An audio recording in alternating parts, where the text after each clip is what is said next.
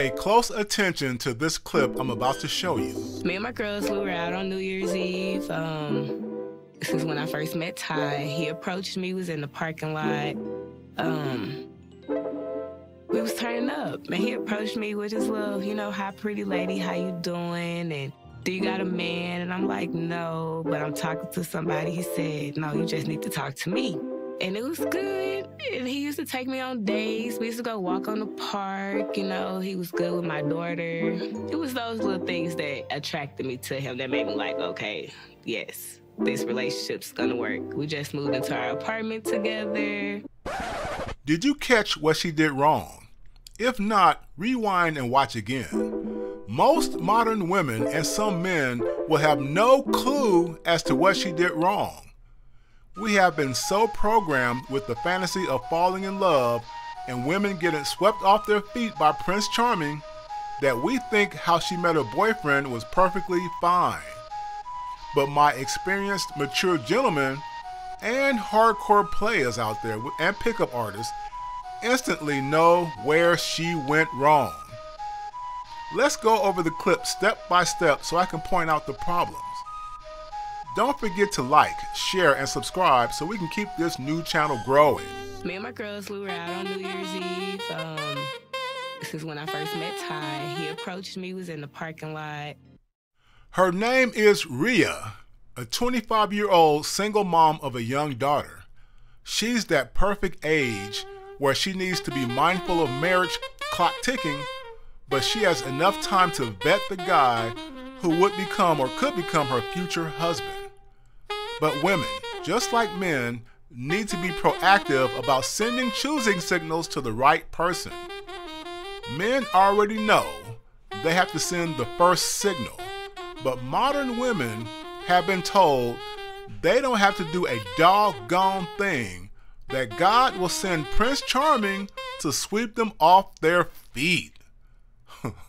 Why, ladies? Why? I'll give Riyah props for keeping herself in shape as a single mom, given how the chances of finding a good guy as a single mom decreases in the dating market. But the first problem Riyah has in this situation is that she was not focused on trying to proactively find a good man. She was out partying on New Year's Eve with her girl group, and some of you already know how I feel about those. When women are in packs, they are more focused on their girls than looking for a good guy.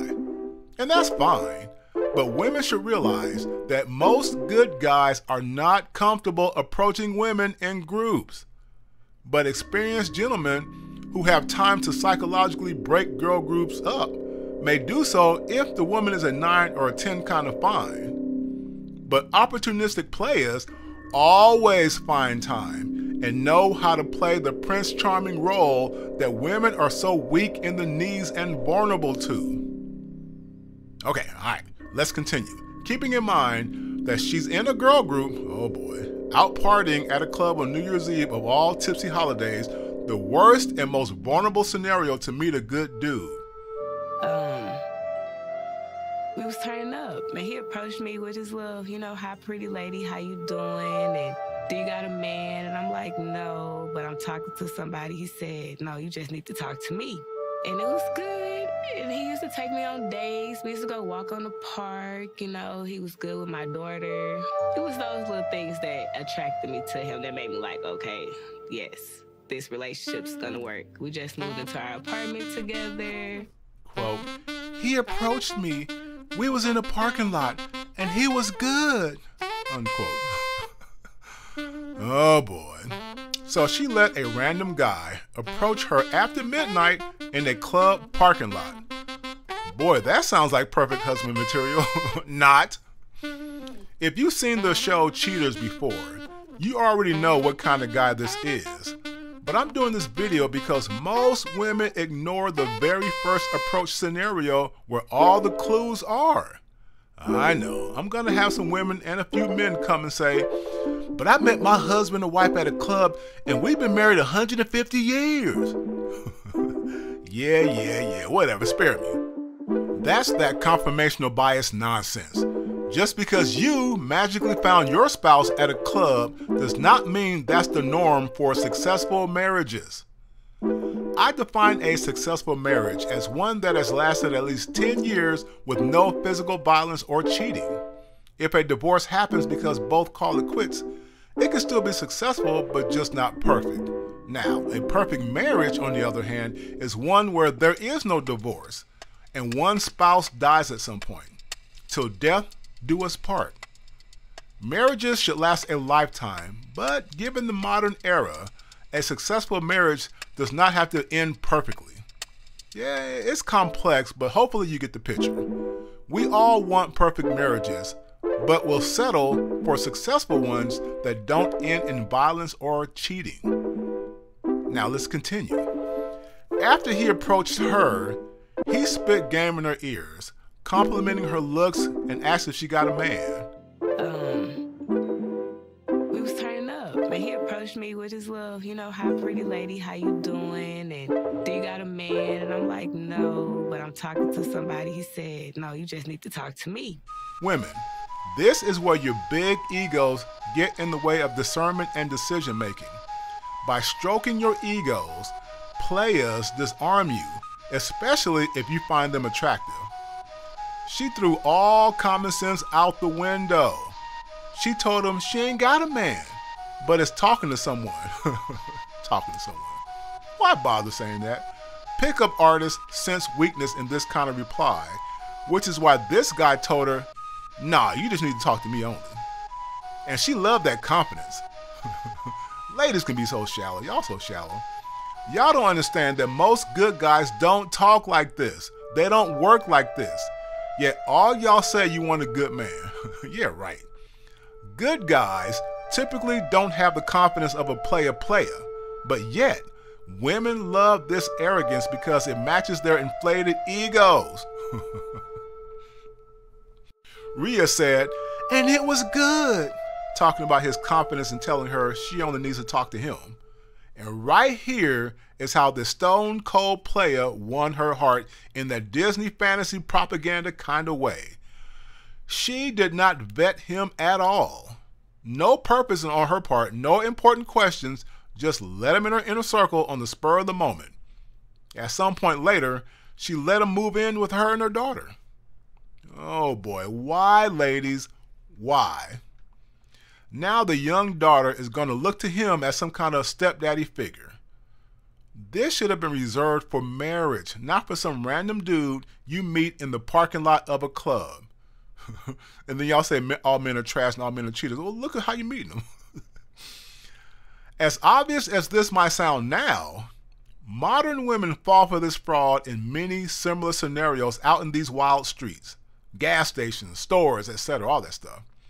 They don't send choosing signals to the right guys because they feel so entitled and have massive egos that they think random men should approach them wherever, in any setting, and spit game at them with the most confidence and be attractive. And that's it. Man. So fellas, when you see women complain about men are trash and men are cheaters, this is exactly why they say this. Despite the fact that most men are one-women guys, the good guys finish last with these kind of women. But this the that you was working on at work? This the machine that you was working on at work? You knew you was in her bed, though. Okay. So you can understand why she upset. I told you I understood, but I don't care. Woo! That who you going home with? Is you coming to get your tonight or what? I got money, you don't. I got money. Early. I got money. I got money.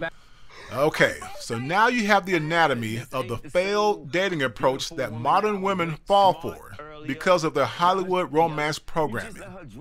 Let's see if you learned enough from this one to tell where this next lady goes wrong. Derek and I met about 4 years ago. He had a club, and when I first met him, he was like Prince Charming to me. We moved in together approximately about 2 years ago, and everything was great. It's just lately, there's a difference in him. He seems distant. Derek, age 42, A restaurant owner accused of sampling another woman's cooking. Don't forget to like, share, and subscribe so we can keep this new channel growing. Did you notice problems with K? First, K is on the heavy side, BBW, which already takes 70 to 80% of men out of the picture. Ladies, and men too, should realize that staying in shape is the best strategy in the dating market. Besides that, K comes across a bit too masculine. If you watch the full video, you'll see it come out towards the end. But notice where she met Derek, her dude. Just like our first girl, Riyah, she also met him at a club. Oh boy. Apparently a club he owned and managed. This means she was in a weak, vulnerable state of mind. She didn't vet him properly, and she likely did not send choosing signals. Ladies, stop meeting future boyfriends at clubs. Gentlemen don't really go to clubs anymore like they used to. I did a video on why nightclubs need to change their business model to cater to men because we just don't like them at all. Girls go out in groups, seldom if ever send choosing signals because they believe God will send them a good man at a club. And girl groups often antagonize or criticize good men because one or more bitter women in the group will get mad that a guy is trying to holler at one of them. Kay said when she first met Derek, he was like Prince Charming. Here we go with that again. Oh my goodness. What's wrong with you Disney program modern women? Just get rid of Prince Charming from your mind, your vocabulary, your doggone life. If you need help, seek therapy. If you're doing it, stop it. Get some help. In my Michael Jordan voice. I'll give Kay credit for not rushing to move in with Derek, as it took 2 years before they did so. So all you fast-moving women out there should pay attention to that timeline. 2 years. Of course, it would have been better if they got married after 2 years of dating, as shacking up, living together without being married is sometimes a red flag, actually. All right, long story short, if you paid attention, Kay said that when they first moved in together, things were great. Now, we don't know what great means, given that later in the full video, she says she was financially helping out with his businesses and stuff like that. Usually what comes with women giving men money for business is the entitlement to tell men what to do with that money. But of course, a player is gonna play. So he probably took that money and told her whatever she wanted to hear, most likely.